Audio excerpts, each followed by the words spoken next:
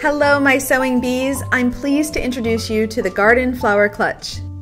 This feminine flower zipper bag is made using an embroidery machine and is completely constructed in the hoop. It features a touch of cork material along the top, a 3mm zipper for either right or left-handed users, and is fully lined. It comes ready for you to download today in 4 sizes ranging from 5x7 to 8x12. And if you're like most creatives, you learn best by watching. And for this reason, I've created an add-on video course which you can get from the Sookie Bee Sewing Academy. It is broken into 7 lessons with lifetime access. This way, if you need to see a step again, just stop, rewind, and play back.